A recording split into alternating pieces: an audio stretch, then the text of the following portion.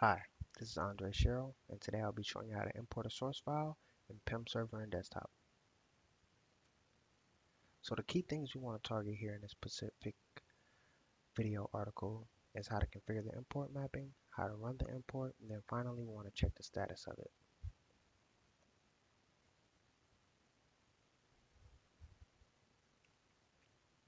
So here we have the client pulled up, and we want to go to the import perspective.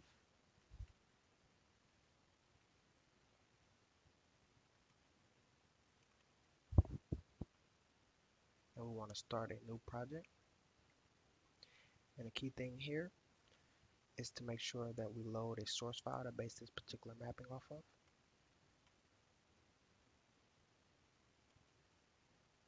And when you see this pop up, this is the settings for the particular data source that is coming in. So here's the header and row information, and here's the character set.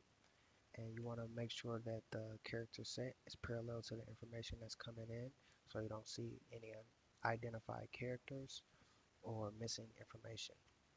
And verify that all this information look correct. Press OK. Then OK. So once you click this extension, you'll see all the data that's in this particular source file. And now we need to map this information to the structure tree in PIM. So you want to make sure that you find the correct information so it won't be rejected. In this case, item number to item number.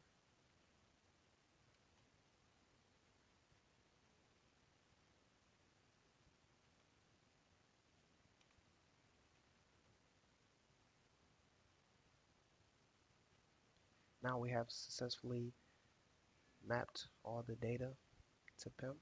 We can actually run this import. Here, this is just a schedule import. We can choose a particular date, or we can run it as soon as possible. Here, this is the catalog in which we want to actually import the data to. So we can load the data directly to the master catalog or to a specified supplier catalog. Here is a group assignment. We don't have any in this case. Import mode, we'll keep this as import or update all objects. And error mode, this is just a tolerance in which you want to base your import process off of.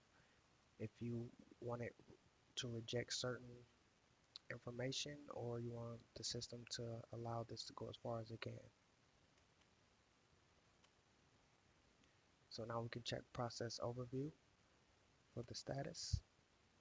And here you can see where the import process ran complete without any errors. And you can see all the items that were actually imported into the specified supplier catalog. And that concludes this video article. So for more information, please log on to mysupport.informatica.com, check under KBs, or you can check the user guide for this particular version. We'd love to hear your feedback. Contact us on supportvideos@informatica.com and via Twitter /InfoSupport. Thank you.